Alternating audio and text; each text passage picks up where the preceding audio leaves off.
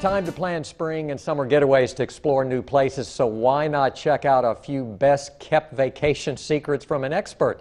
We're joined by P. Allen Smith. He's author, TV host, and conservationist from his Arkansas home, Moss Mountain Farm. Just a beautiful setting. P. Allen, thanks for joining us. Hey, you bet. Thanks, Mark, and happy spring. It's busting out all over, isn't it? Sure is. About 80 degrees here. And tell us about Moss Mountain Farm. This is the 100th year anniversary of national parks and that. Yeah, well, Moss Mountain Farm, many of, your viewers, many of our fans from our PBS show, Garden Home, will recognize the farm from the show. You're seeing some examples of the gardens and many of the tourists that come to see our gardens and heritage livestock.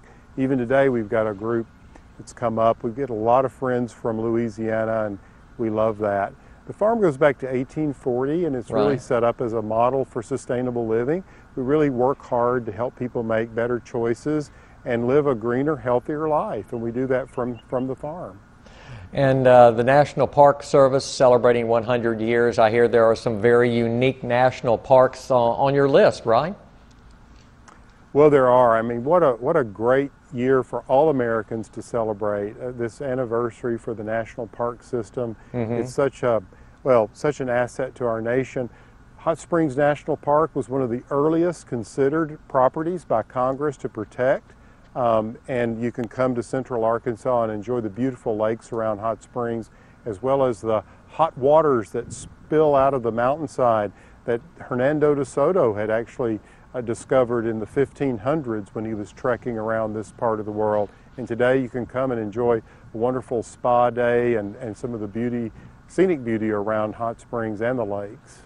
P. Allen, what is the key to planning a great vacation trip for the summer, for the spring?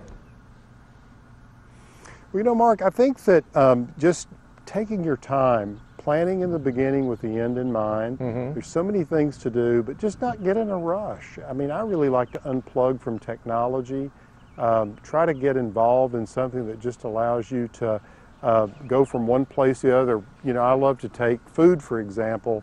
I'm a foodie, and I love to follow the food trail, if you will, and eat along the way and see some of these great places and just absorb nature. Tell us about the park in Arkansas where you can search for diamonds. Well, that's one of our best kept secrets, or we might say gems.